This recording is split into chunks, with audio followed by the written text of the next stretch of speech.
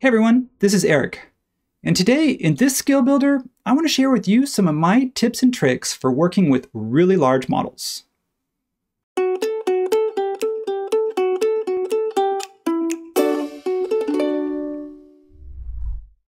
So I just used the term working with really large models, and I guess that doesn't really explain what I'm trying to do. I think what I would like to convey is to share my process for organizing and an approach to modeling with extremely large models. And when we say large, I should probably define it. There's two ways to make a model really big. One of them is to have an object that's really highly detailed, like a tree or a building or something that has lots of polygons in it. The second thing is to have lots of objects. So in this case, if I had even a low poly tree or a low poly furnishing, like a bench or something, and I copied it 1,000 times or 10,000 times, all of a sudden we've got a lot of information, even just those component instances. So some of the strategies I have that I'm going to share with you have helped me keep things moving quickly and efficiently as I continue to add more and more detail to my large master planning models. So with that said, let's get to it. So this is the model that I worked on a long time ago. It was for a master planning competition. You can see if I rotate around the model just a little bit here, it actually is rendering some of the building geometry and lots of existing trees. So it's not super big. The file size, I was able to keep it down to about 113 megabytes, and it's got just under 10 million polygons. So some of you might think, okay, that's not a very big model, but to others of you, yeah, that's a decent size. I think this is when you're going to start to see some of those performance issues that I was talking about. Now, the first thing I've got here in my model is I've got everything turned on. So what I'm going to do is switch over here to what I call a working scene that I've set up, where I basically turn off all the information. And the reason why I want to do this is because I want to be able to look at my geometry. So I'm going to come back to that working scene in just a second and why I set that up and how I set that up. But basically you can see I've got just my ground plane here. And the first thing I want to do for obviously keeping these large models from getting larger is to make sure you don't have any information that you don't want or you don't need in the model.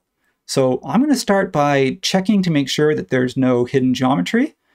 If it's hard to see, you can switch to the hidden line style. Sometimes that just makes it easier to see straight edges. So kind of pan around, look around, zoom out, make sure that there's no temporary line work that got imported with my CAD that I really don't need. That looks good. I've got a shortcut for toggling that on and off, so I'm going to toggle those hidden edges off. The next thing I want to do is look at, on the same sort of note, is hidden objects. I'm going to turn hidden objects on, and I can see here that in this side of my parcel, there's some remnants of, and I've got a shortcut for that as well, so I'm going to toggle hidden objects on and off. And I've got some trees that, for some reason, I've hidden and I don't need. So I'll turn my tree tag on just to show you, these are my trees that I have in my model, and these are the ones that I don't need. So I'm going to go into my group. So I'm going to go ahead and delete those so I don't have those duplicate trees in my model anymore, which is great. So from here, let me turn my textures back on. I'm going to click on my working scene just so you can see the materials again for the site plan, and I'll come back to my tags in just a second.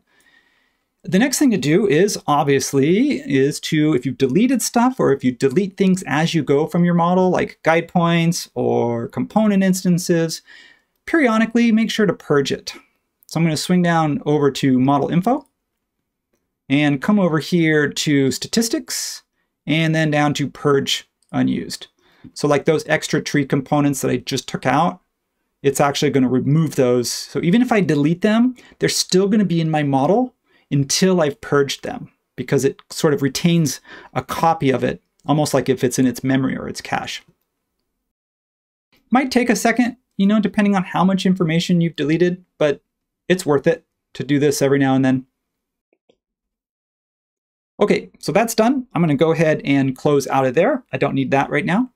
So the next little tip, I mentioned it just a second ago when I was getting started, is that I set up a working scene. And the point of that is that if I turn on all my geometry, everything on at once, and you can see I'm trying to turn it all back on right now, it's going to take a second. There's a little bit of a lag there because it's got to turn all these buildings, some of which came from Rhino, some came from Revit. So these are pretty kind of heavy buildings.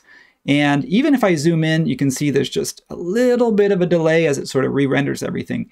So I like to use a working scene where I turn off anything high poly that could be entourage, like furnishings or trees, plant material. And then even if you've got sort of things like handrails or anything that just has that extra bit of information, I just toggle that tag off and save it to a scene. So when I'm navigating my large site, I can say I want to do work over here in this community center portion in the middle of the site. I'm just going to zoom in there. You can see there's absolutely no lag at all. And then when I'm ready, I can either go back to turning everything on, or I can actually just turn on, if I'm working on this building, I can actually just turn on the building tag. So that way I'm not turning on trees unless I need to. So I'm only working with sort of the pieces that I need to at any given time. And I'm using the combination of scenes and tags to help me set this up so that I don't have to go and toggle everything on and off every single time. So back to our working scene here. If I toggle that off, I'm going to open up my scenes, sorry, not my scenes, my styles panel, and just talk about how styles themselves actually can help speed up navigating around your model.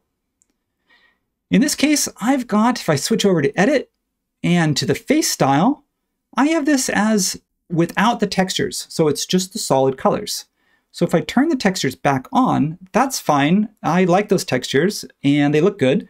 But when you have that applying to everything, all turned on all at once, that again might affect slightly the performance. So in this case, I've actually set my material transparency to faster, and I switched away from textures to just shaded with solid colors. And that, again, that style, I created a new style and applied it to my working scene. So now I can switch back and forth between turning everything on, including the face style with textures, to my working, which has just the simple color fills. And again, that just adds just a little bit of speed and navigation. So speaking of scenes, I don't know if you noticed, but switching back and forth between my scenes, there's actually no delay here. And that's because I turned off my scene transitions. So if you come up here to back to model info, where we were just a second ago, then back up to the very top, by default, SketchUp enables scene transitions. So if I click on enable scene transitions, the way that you would see if you started a new model at 2 seconds, and then I pop out of there and then I click over here to my view, it's going to turn everything on, and it's also going to take a second to get there. So let me go ahead and show you that one more time. If I was, say, looking for a view, and I want to see if I can get a view of that building and say, maybe I like that one. No, I don't like that one. Let's go back to the one I had before. I'm going to click on that. That's not a huge delay, but it is 2 seconds. So every time you switch scenes, if I go from here to maybe back to here, back again, all of a sudden I'm adding 2 seconds every single time I want to click my scene. So for me, I've actually, by default, I've saved it to my own template to not enable scene transitions. That way, every time I work on a new file, it's just off. So that's it. I've got a working style set up. I've got a working scene set up.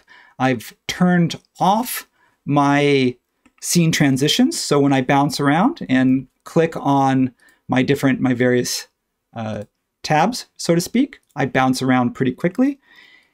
And then the last thing I want to do is just say, well, that probably will do a lot of the heavy lifting. But if you find yourself still in a large model like this, where you've got a lot of buildings to turn on and off, simply turning the buildings or the entourage on and off and saving that to a scene might not be enough.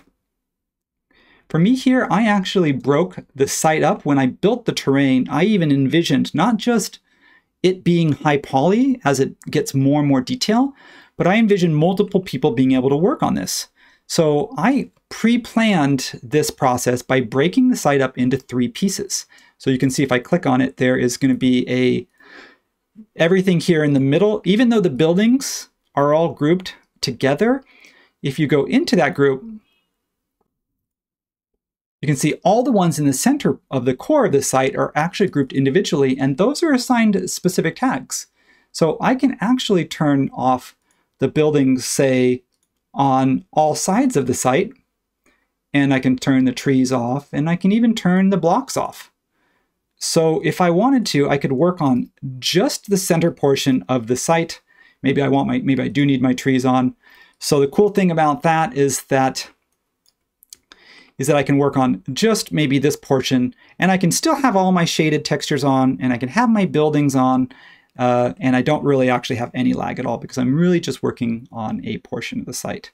And I actually saved that to a scene. So if I wanted to switch over to the east part of the site, there it is. I can work on that, or I can save it and let somebody else work on it. Back to the central part of the site, there it is as well.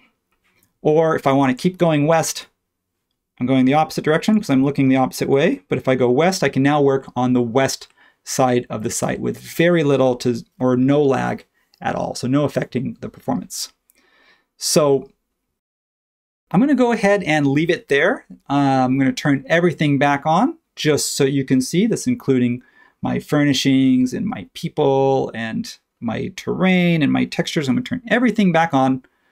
And of course, the last thing I want to say is you'll notice that this whole time I have not turned shadows on. So the only time I would use shadows at all is when I'm ready to export my final scene. So I actually don't save the scene with the shadows. So if I go here to, say, my view 5, you'll notice when I click on this scene, by default, the shadows are turned off. They're not saved to the scene settings. So when I want to save the export on that, I go ahead and click this.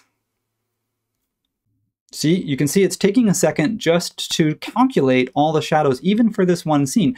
I would export this scene, or I'd grab a screenshot, something even faster than exporting. And then when I'm done, obviously the shadows go off.